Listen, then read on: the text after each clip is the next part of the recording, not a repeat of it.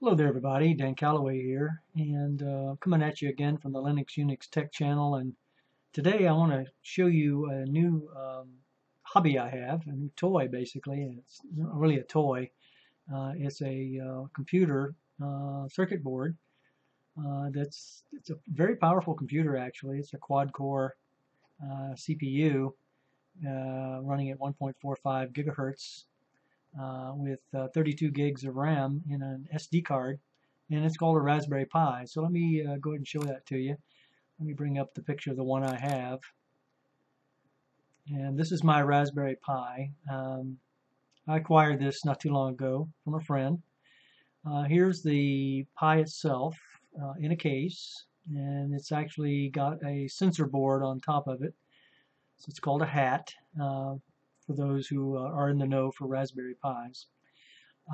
Underneath this particular circuit card is the main board, and the main board has the CPU, and all the components that you see here integrated into the board itself. It also has a heat sink, no fan, but it has a heat sink, and it's running Raspbian OS, which is a derivative or derivation, if you will, of Debian Linux, created specifically for the Raspberry Pi. So what you see here has 4 USB 2.0, unfortunately not 3.0, but 2.0 ports. It has a gigabit Ethernet port here for wired connectivity, which I have connected to my router. And on the side it has an HDMI cable and an SD card slot. Okay, and the power. This is power here. SD card slot's actually on the other side. You can't see it. But anyway, and here is a port for audio. So you can put a regular audio jack in there as well. This particular device that you see here is a connectivity to a regular computer, my laptop, or even my Windows 10 Pro Tower. There's a slot in the side for the SD card, so I can use that to download using Noobs or some other form that I've choose. Another operating system for this Pi, and I can stick the slot, the SD card into the slot here, and it will actually download that particular operating system onto the card, and then I can put it into the Raspberry Pi. So I have that as well. And then this is the power supply for the Raspberry, and see the connectors on the end here. So what I did basically is I connected the Pi up to Ethernet, and then I connected my monitor's HDMI cable to this particular port here, got into the Pi, made sure that the VNC server was running. So I launched the VNC server on the Pi after the operating system and everything was installed. And then I disconnected, or I actually acquired an IPv4 address using DHCP running on the router. And when I got the IPv4 address for the Pi, which was 192.168.1.95, I then disconnected the HDMI cable, and I haven't reconnected it. I think maybe I have to once when I shut it down. But if I reboot the Pi and do not shut down the Pi, I really don't need to reconnect the HDMI cable, so I can see what I'm doing. But if I do happen to shut the Pi down, I don't have to even do that. All I have to do is, I know its IP address, unless it changes. It's not statically assigned. Should be that 192.168.195, and so I can just go out on my browser on the Windows 10 Pro, and I can reacquire it, and I'll show you how I do that. Okay, so this is my Raspberry Pi. This is my toy, basically, I'm working with right now. But actually, I'm doing some things with it as a hobby, and I'm running Node-RED on it, and that's another video. Node-RED allows you to wire particular nodes together and create functionality, which I will show you in a subsequent video some other time. And it's a neat thing. It's really, like I said, it's not really a toy. This is a full-blown computer. It's actually more powerful than my laptop is, and my laptop's not that old. Okay, so let me go ahead and close this down and close this down as well. Back on my Windows 10 Pro machine now. Here's the VNC server. Now this is how I get into the Pi. And so what I do is I double click on the VNC server and it brings up this VNC viewer interface. Now I've got VNC server running on the Pi and I need VNC viewer installed on any device that I want to connect to the Pi from. Since it's on the network at an address that's in the network, my home network, then I can acquire it, I can ping it, etc., etc. All right, so before I get into it, though, I want to show you if I get into command prompt here. And so let me do CMD and bring up the command prompt. If I do a ping of 192.168.1.95, I should get a successful ping. And I am. I'm getting 3 replies, 4 packets sent, 4 received, 0 lost. So I'm actually communicating with the Pi right now over my Windows 10 Pro machine, over the network, pinging it. So I know I've got a good connection to my Pi. So let me go ahead and close this down. And let's double click on here. And here we go. I'm in the Pi now. And so this is my interface here. I'm actually looking at the desktop of the Raspberry Pi itself. All right, so here's the, this is running, as I said, Raspbian OS, which is a derivative of Debian Linux. I've got a few things I've installed on here. If I go over here to the menu, I can show you my preferences. Which is add remove software, appearance settings, audio device settings, display settings, keyboard and mouse, main menu. Here are the package sources. Here's the Raspberry Pi configuration, recommended software, theme and appearances, theme and appearance settings. And so right now I've got it on Pi X as my theme. The icon theme I have as Pi X as well. Font I have set up for anti-aliasing and hinting as well. Full RGB. Okay. And then that's about it. That's all I wanted to show you there. Okay, so let's get back into the menu. If you go up to programming, you've got Gary, you've got Julia. Here's Node-RED, and I'm not going to launch that today. Python 3 programming. It's currently idle. And the IDLE is the interface for Python 3. It's the integrated desktop environment. I've got the SenseHat emulator, I've got Sonic Pi, and then Tommy Python IDE. For education, I've got the Smart Sim.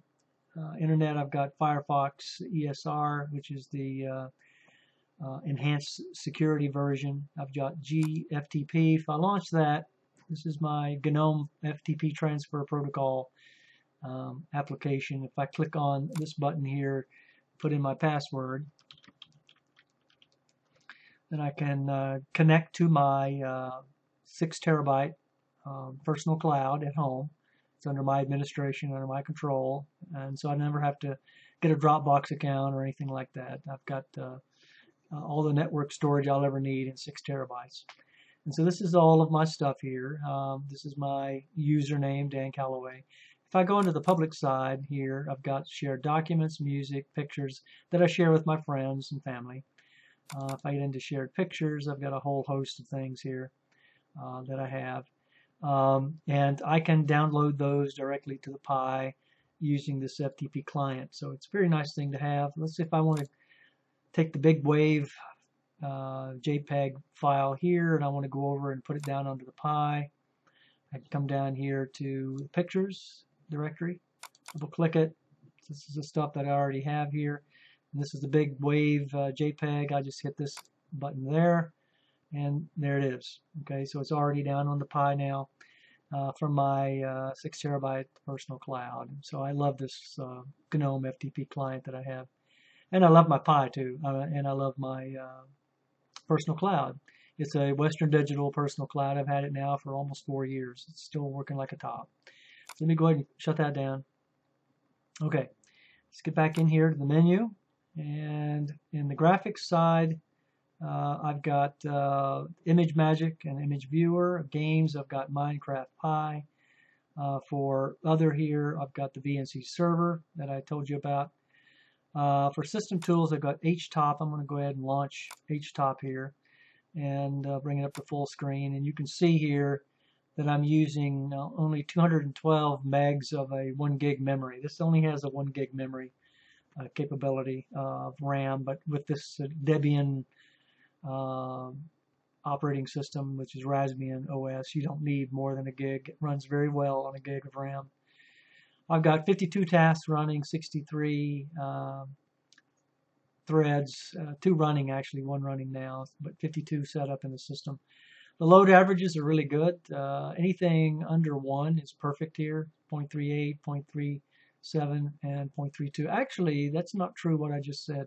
I've got a quad core system here, so this could go up as high as 4 and still be just fine, 1 for every core. And so now the load averages on the Pi are perfect here. They're very good. This Pi has been up and running here for 19 hours, 31 minutes, and 15 seconds. I haven't shut it down in almost a day. I did have to reboot it yesterday, so that's why it's not only 19 hours. I intend to leave this thing running 24/7 and not shut it down. There's no need to. The temperatures on the Pi rarely get above 60. Right now, if you can look down here where the arrow is, it's 60, 61 degrees Celsius. And this Pi does not get into danger unless it gets above 80 degrees Celsius. Okay. So if I start doing some intensive stuff, it will rise, but it never has gotten above 80. If it gets above 80 with the heat sink, it's not likely to happen. But if it gets above 80, then it'll the only thing it'll do is it'll go into protection mode. The CPU will back down from 1.45 gigahertz down to 1.2, and it'll be fine. But don't see that happening. Like I said, it doesn't get above 75 or 76 at the most so far. Okay, let me go ahead and close this out. And let me get into a terminal. And this is the Raspbian Pi terminal. The host name here on my Pi, I changed the name to RaspBi 3B+. Okay, let me do a uname and rswitch, and you can see that I'm running a kernel version, the 4.14.98 version 7 plus for the Pi, which is very nice.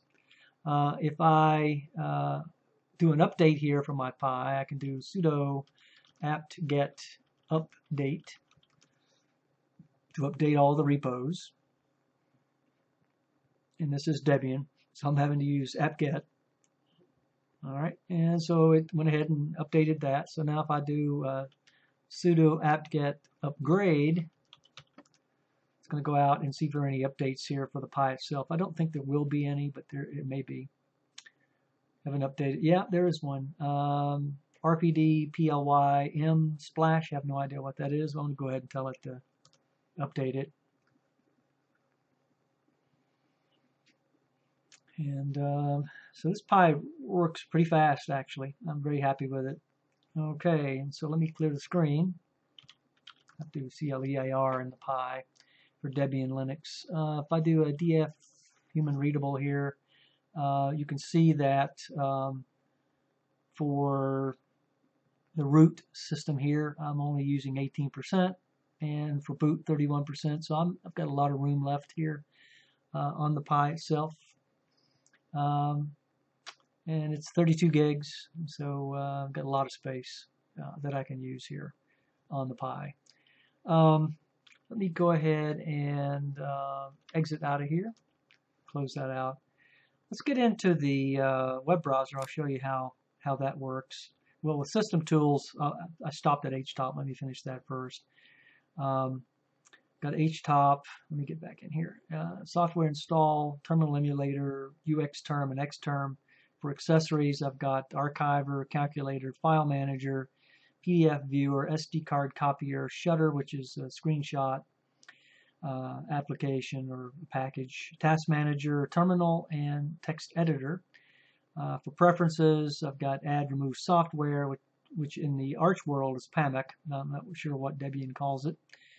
Appearance settings, audio device settings, display settings, keyboard and mouse, main menu, package sources, Raspberry Pi configuration, recommended software and theme and appearance settings. And then I can run here. I can do a shutdown if I want, and do a shutdown, reboot, or log off.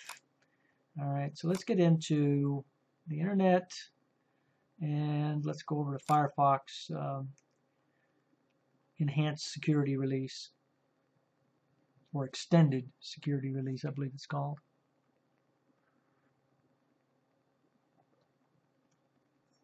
All right, so it's bringing up the Firefox web browser now.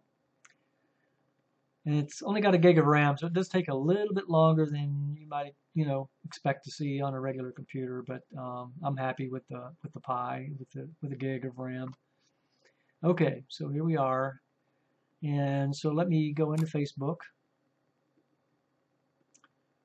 and click on that and bring that up. Hopefully my account is logged in here. If not, I'll have to log it in, but I think it is logged in. Nope. All right, so I'm going to have to do that. So let me do that real quick.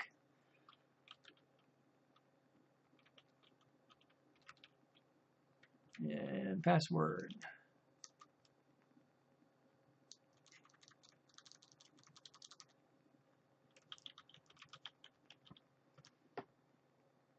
Should be able to get in here with no problem, hopefully.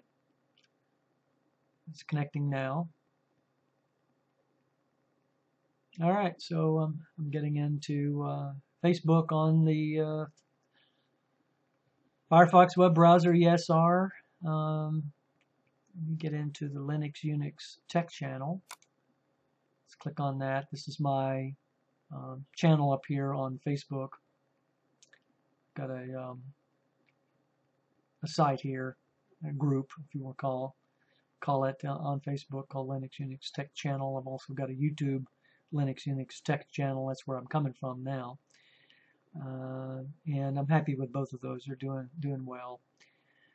All right, so as soon as we get in here, I'll probably go ahead and close this down and finish the video. I just wanted to show you my Raspberry Pi, show you what I'm doing with it, the fact that I'm able to get into it without any problem.